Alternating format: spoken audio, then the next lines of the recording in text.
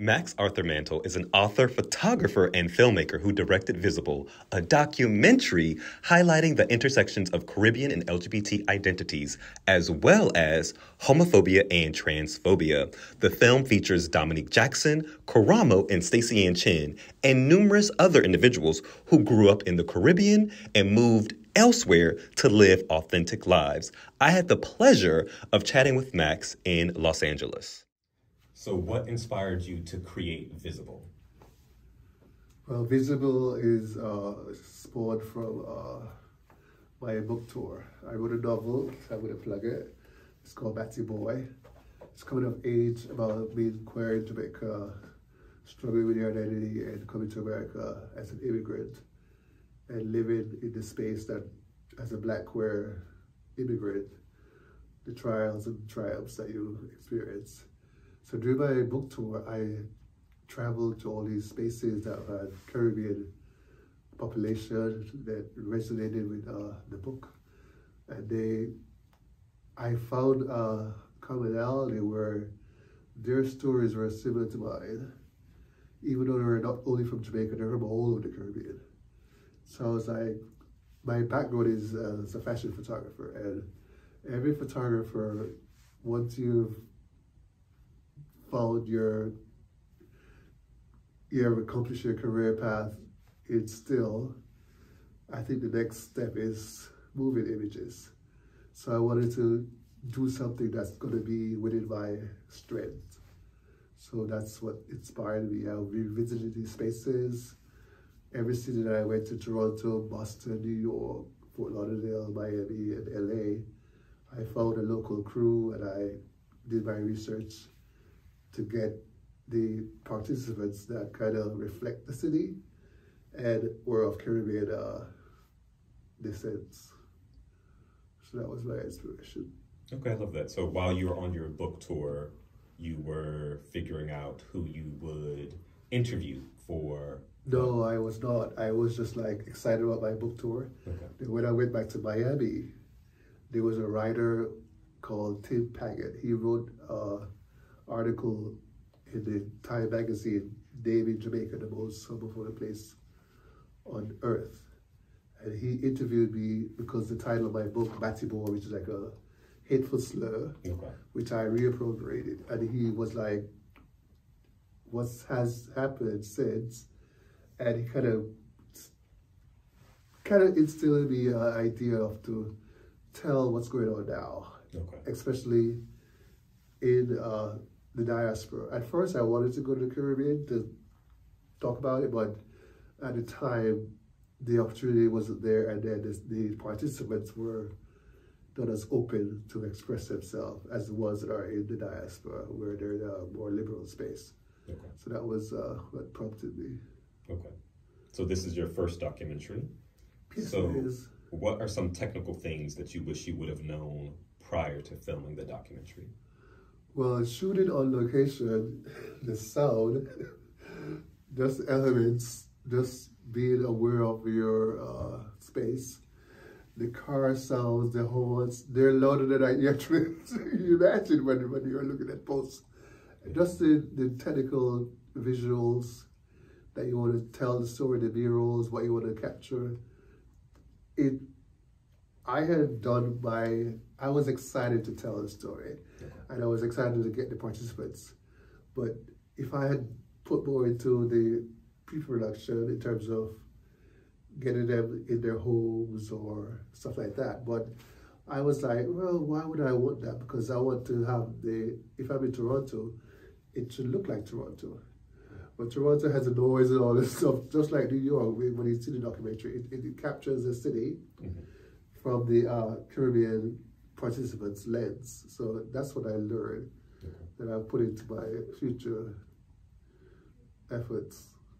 Okay. So you said future efforts. Are there any new film projects that you're working on that you can talk about? Absolutely. I'm excited. I mean, during the pandemic, I wrote a feature, my first feature, also inspired by my novel. It's about a similar thing, but it's specific to Jamaica. Like the documentary was all the Caribbean, but this is specific to Jamaica. And it's inspired by my novel in the first part where it's all contained with Jamaican experience, but it's not necessarily an adaptation, it's inspiration. So it's trickled in with other people's experiences that I have found interesting, and I've written characters that are based on real people. So it's in development, it has progressed. Okay. We're looking at that.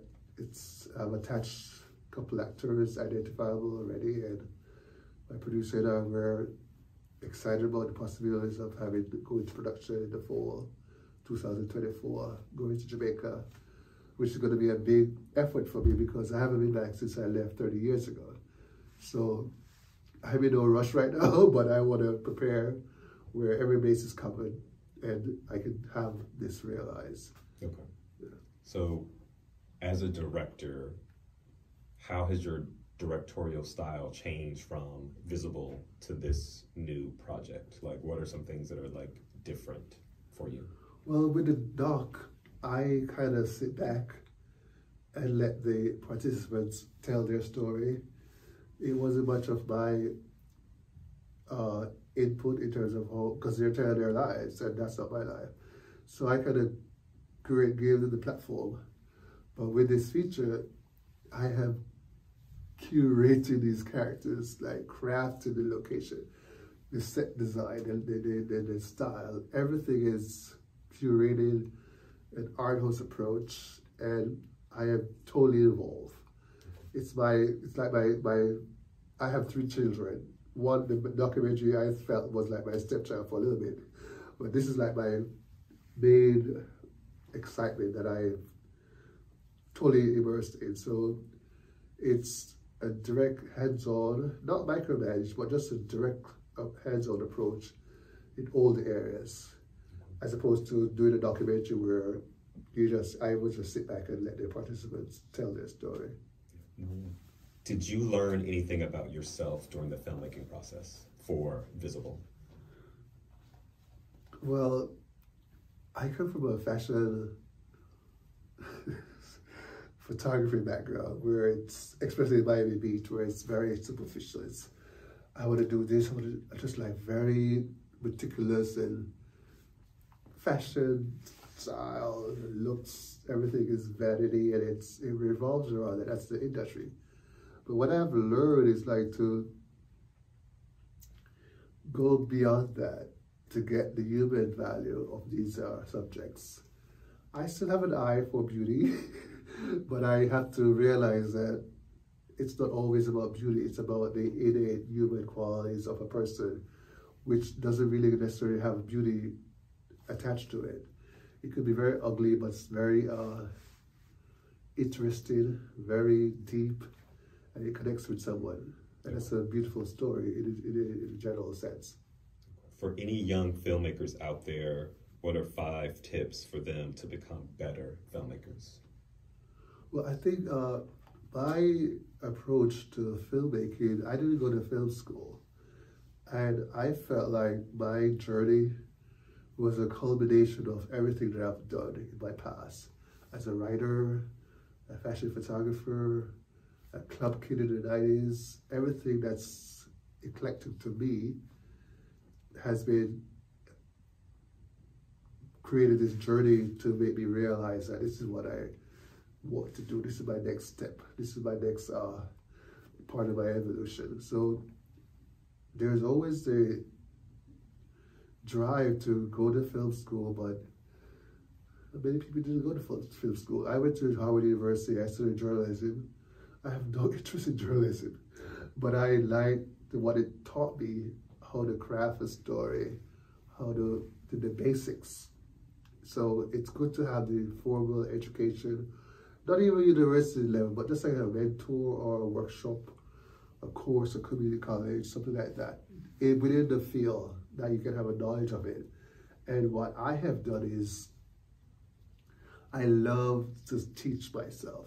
Like I Google everything. I mean, when I was writing, I mean, just the whole process, it leads you into all these areas that you learn, you teach yourself. And if you have a drive and zeal and excitement to learn these things, you will find the spaces. And not necessarily to compare yourself to who is doing it and who is rocking it and who's getting all the attention right now. I don't feel that should be your focus. It should be a distraction. But if you could have admiration for them, but we're all on a different path. And just stay true to your journey. After the film festival, where else can people watch the film? Well, I want to do the festival circuit for until next spring. I want to take it to Europe. I'm interested in BFI. There's interest in a bookstore in Amsterdam. I'm kind of partnering with I kind of want to marry my book with the documentary. So if I have a screening, I have a book signing, it just works out. So I want to travel to London, Berlin, Amsterdam, spaces that have interest in that, and see what the audience, bring it to a new audience.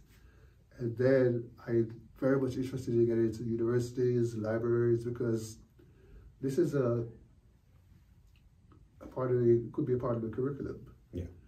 In terms of educating people about other spaces that are not as liberal and who have experienced homophobia, transphobia, all those hate. And we experience that here in America, but it's on another level in the Caribbean, honey. So that's educational. So getting into libraries and universities, also my interest. And then at the end of the day, you will find this home on my website.